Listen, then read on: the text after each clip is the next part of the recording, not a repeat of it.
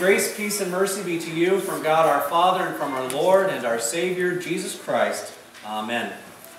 The text for today's message is the Old Testament lesson from Isaiah 42. Behold my servant, whom I uphold, my chosen, in whom my soul delights. I have put my spirit upon him. He will bring forth justice to the nations. A bruised reed he will not break, and a faintly burning wick he will not quench. This is our text. Let us pray. Abide, O dearest Jesus, among us with your grace, that Satan may not harm us, nor we to sin give place. Abide, O dear Redeemer, among us with your word, your truth direct and keep us from error's gloomy night. Abide with your protection among us, Lord, our strength, lest world and Satan fell us and overcome at length. Abide, O faithful Savior, among us with your love. Grant steadfastness and help us to reach our home above. Amen.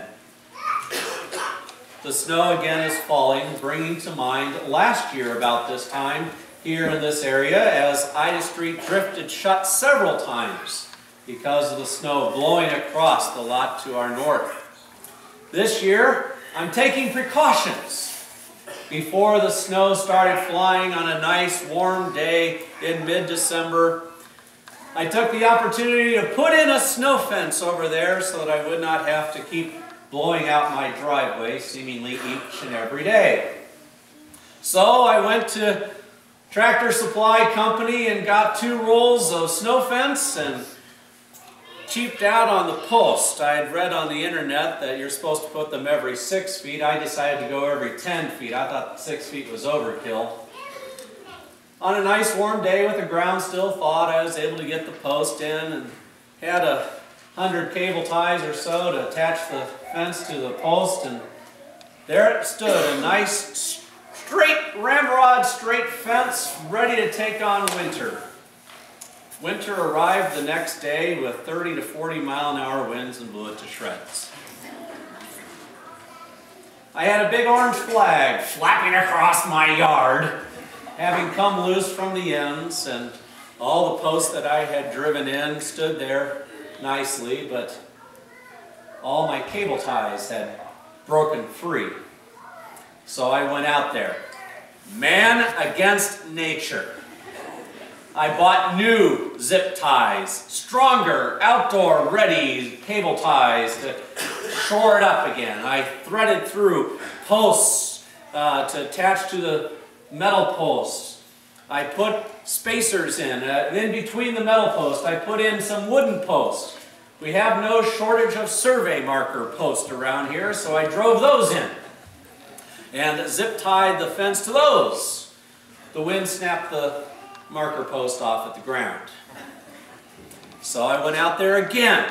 Now I had broken shards of survey post, and so I got even more survey post. Again, may I point out, we have no lack of survey markers around here from last summer's construction.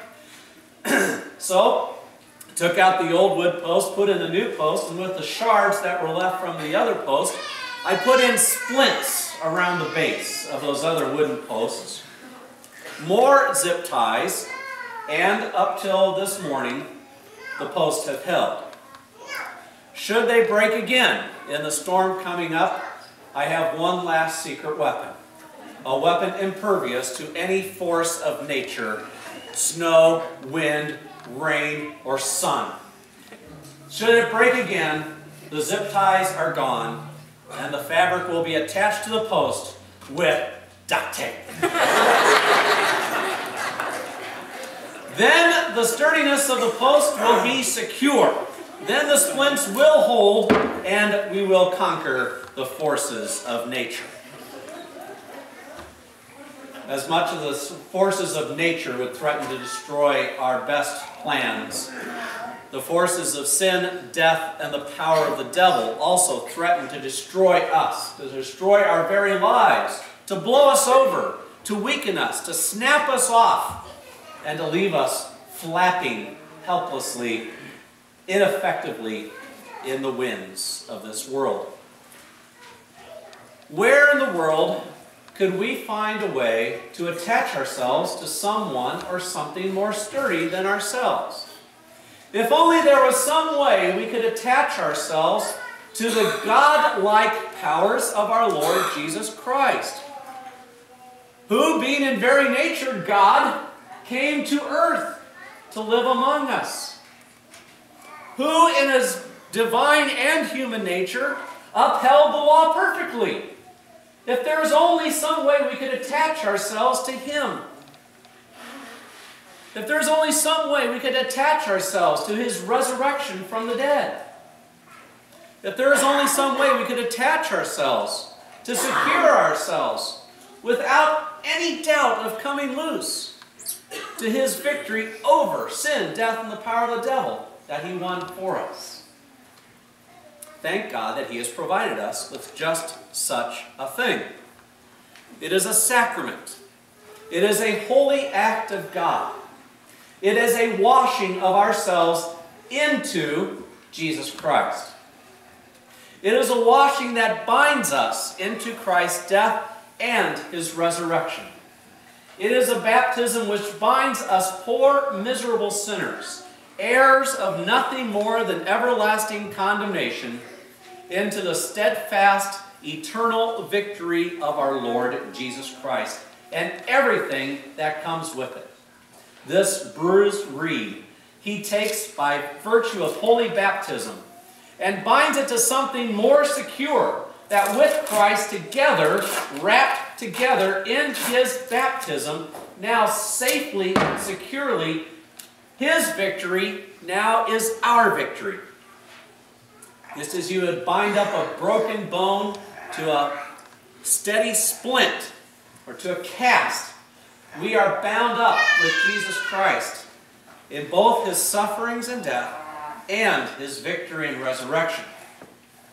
Now that sufferings and death part we get. That part we understand. Anybody who has made fun of you in school for being a Christian, you understand what it means to be bound up with Christ in his suffering. Those who have watched a loved one die and take their last breath know what it is to be bound with Christ into his death. The trouble is, we have a hard time being people of sense, experiencing that being bound up into his resurrection as well. We can see what happens to a person that dies. We can't see the other side, the resurrection from the dead. That's where God gives us another gift. The gift that God gives us in our baptism is faith. Faith to receive the promises of God and to attach them to ourselves and to make them our own. In baptism, God comes and he attaches himself to us in a way that this world cannot take apart. Duct tape, for all of its magnificence, can be defeated. The work of the Holy Spirit cannot. Paul puts it very plainly and clearly in his epistle for today. Do you not know that all of us who have been baptized into Christ Jesus were baptized into his death? We were buried with him, therefore, by baptism into death, in order that just as Christ was raised from the dead through the glory of the Father, we too might walk in newness of life. For if we have been united with him in a death like his, we will certainly also be united with him in a resurrection like his. Christ Jesus has, in his death, taken away the sting of death, which is the power of sin, according to the law.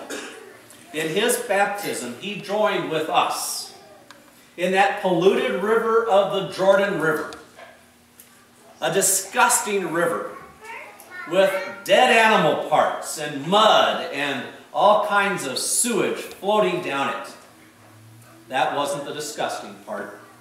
It was the sins of humankind bound into Jesus at his baptism. At his baptism, he took into himself the sins of the entire world, And by his baptism now, he has made all waters a lavish washing away of sin. In our service of holy baptism, we have a prayer written by Martin Luther that talks about the washing power of these floods. Through the baptism in the Jordan of your beloved Son, our Lord Jesus Christ, you sanctified and instituted all waters to be a blessed flood and a lavish washing away of sin. That's exactly what God does for us in our baptism. He puts us into Christ, unites us with him, and where Christ is, there is forgiveness of sins. And where there is forgiveness of sins, there is life. And where there is life, there is salvation. So we should in no wise doubt, but firmly believe that in our baptism, we have Christ's victory over sin. We have Christ's victory over death. We have God's victory over the powers of the devil. United with Christ, we also hear that wonderful voice from the heavenly kingdom by the power of the Holy Spirit resting on us and upholding us against all the winds of this world. You are my beloved child. In Christ, in you, I am well pleased. May this voice of our Heavenly Father echo in your ears and assure us of our place in that heavenly kingdom as we are baptized into the name of the Father, and of the Son, and of the Holy Spirit. Amen. And may the peace of God, which passes all understanding, guard your hearts and minds through faith in our Lord Jesus Christ.